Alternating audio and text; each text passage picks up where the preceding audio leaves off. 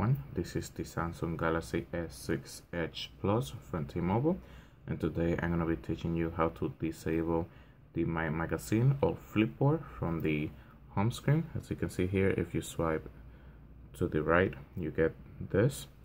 So if you want to disable this, you don't want to appear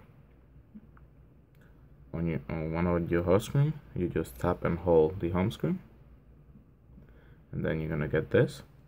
And now you're gonna swipe to the Flipboard or My Magazine, and you're going to remove the check.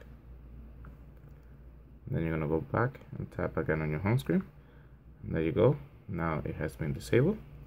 So this is it, guys. Thank you for watching my video. If you like my video, please click the like button.